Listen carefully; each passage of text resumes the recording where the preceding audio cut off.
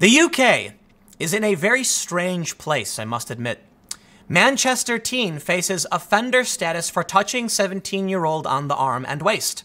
Quote, touching someone's arm to get their attention I would have thought was normal. Well, apparently it's not anymore. Boy, oh boy, United Kingdom, what is wrong with you? It just feels like everything is coming to a nice end, doesn't it? It's chaos. There used to be order and now it's falling into chaos. How can we live in a system? Actually, you know what?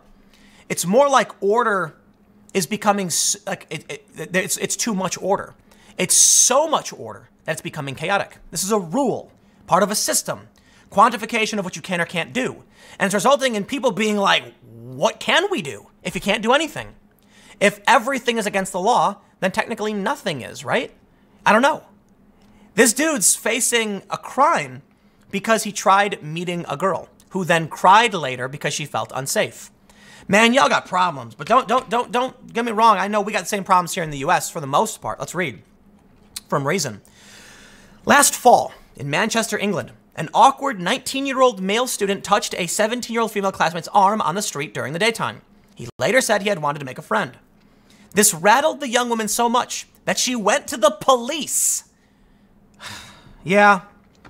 Now the young man is facing possible jail time and could be placed on the offense registry. The complainant's evidence was very clear, illogical and without embellishment. A magistrate told the young man, "We can think of no motivation for you to touch the victim other than, they're saying it was an adult offense. Had she not taken evasive action, the assault was likely to have been even more serious." Oh, really? At his hearing, student Jamie Griffiths was convicted of 2 charges of, I'll just say it, I'm going to get deranked on YouTube, but you know what? Sexual assault.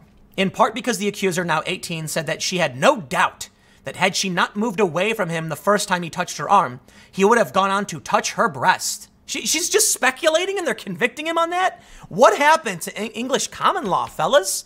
Hey man, we come from the same place as you. Y'all lost it. As she told the court, "I was just set on getting home and reviewing for my mock exams. But as I was coming over the bridge, I saw him facing a hedge, and I thought it was really weird. He wasn't doing anything. He was just facing the hedge, staring at it. As I walked towards him, I was watching him, and he suddenly swung around so he was facing me. I remember it happening so fast. As soon as he moved, I moved, and I said, 'Stop.' And he touched me on my arm. I sort of jolted out of the way and went into the road to avoid him, and he very quickly walked away. I forgot about it for a while because I had my exams. I just thought it was weird behavior." It does sound like weird behavior. Does it sound like a crime punishable by possible jail time and a placement on the offense registry? Yeah, no. The accuser reported the incident to the police. In a second incident, the young woman was walking to school when Griffiths walked in front of her and touched her side. It was quite a while, 3 to 5 seconds, she said. He smirked at me. He didn't stop. He just touched me and walked off, and I broke down crying in the street. It was quite traumatic. Are you serious? Listen, man, we have major problems if you break down and cry in the middle of the street because someone touched you for a few seconds. This is nuts. The accuser had since read about some other incidents on a local Facebook page and thought that perhaps the encounter was related to them. So she and her mom filed a crime report. Afterwards, she said, "Every time I started working, I would cry because I would think of it. I felt very unsafe even in my own home." What? Dude, if this is, you need therapy, okay? This is not a matter for getting someone arrested. You need therapy. You need someone to walk you through this and stop being so paranoid. What is happening? Stories like this keep happening. This is somebody who is dangerously unwell.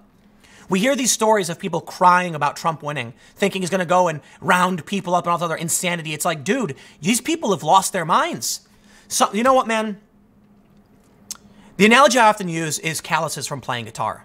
When you're young, you need to exercise that strength, that independence, okay? Self-reliance, no matter if you're a man or a woman. You can talk about how men are stronger on average and so men have less to fear, all that argument stuff. Yeah, fine. Okay? Women carry pepper spray and they defend themselves. You've got to be responsible. The world is the way the world is. But I'll tell you this, I don't care who you are, which side of the aisle you're on.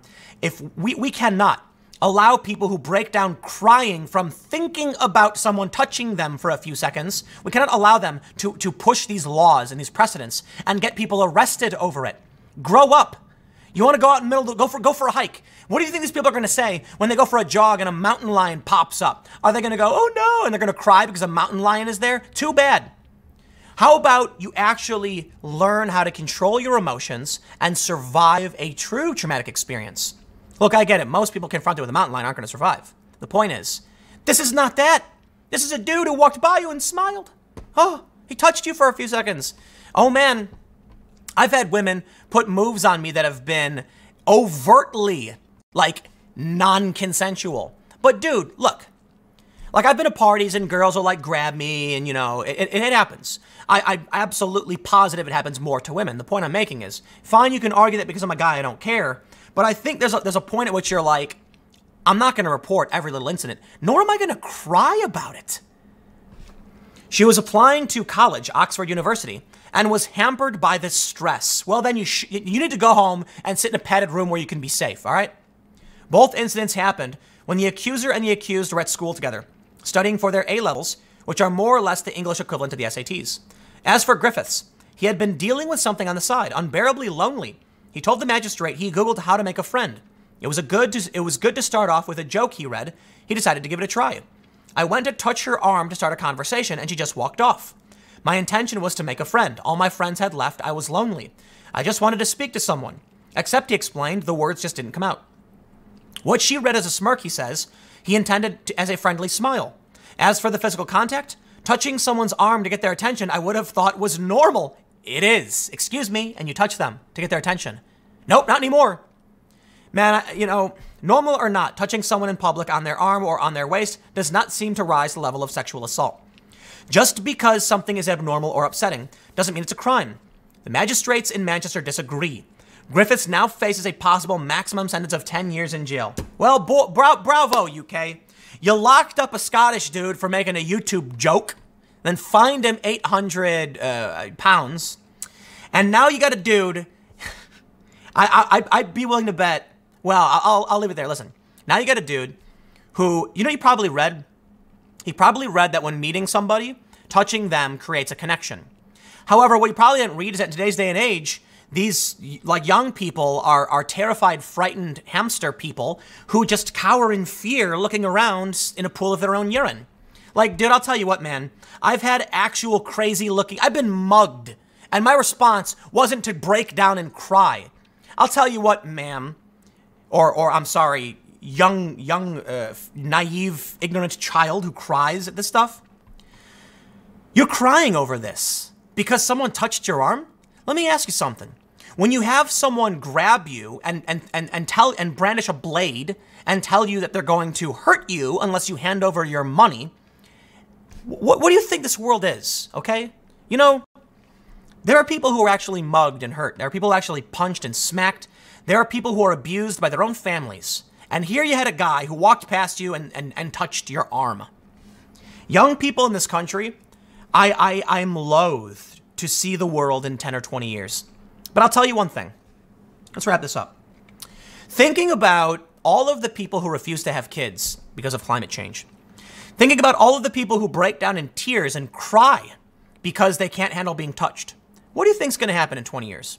Now, part of me believes it could be a world of everyone wearing, you know, padded suits made of styrofoam because they're scared of everything and they need to protect themselves from naughty words. They're wearing earmuffs too. Or it's possible that the weakness can't survive. If these people aren't going to have kids, their ideas will, for the most part, leave with them. And if they're going to freak out and panic over someone touching their arm, I'll tell you this, man.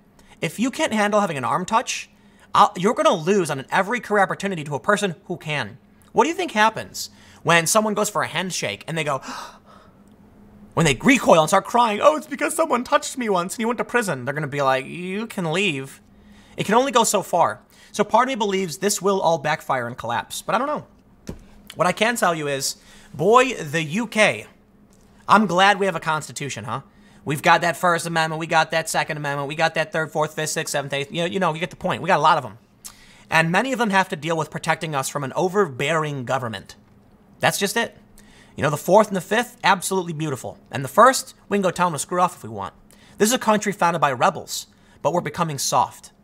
Now, the UK, you got it worse, okay? Because, admittedly, think about what happened, right? People in England who came to America, those were the brave pioneers. Probably like the more working class types. And they said, I don't care where I live, I just don't want to live by you. But that was brave. Many died on the way here. Then you have the people who stayed behind. So think about it. All of those people willing to risk their lives left. The weaker of them, and I mean this respectfully, didn't make it. Didn't make the journey. So that left only the strongest to create the United States. One of the most powerful nations in the history of the world, if not the most. And what's left in the UK? Well, everyone we left behind. So I'll direct this to you, Sargon. You may be one of the few people with a spine left in the UK. I know there are many. And it was once the biggest empire. I believe it was. It might have been France, no, but it was a huge empire. And well, when all those people leave for other lives and other countries, what's left? A small island where a 17-year-old girl cries because someone touched her arm. Welcome to the future. Man, isn't that sad? Think about like the might of the British Empire. And now what's left? 17-year-old gets a dude arrested because he touched her arm and she cried about it. Man, I'd love to see, you know, like a Londoner, some like high profile London, you know, political personality from the 1700s looking now at where they are and just like see their reaction. I'll see you guys tomorrow on this channel at 10 a.m. podcast at 6:30. Thanks for hanging out.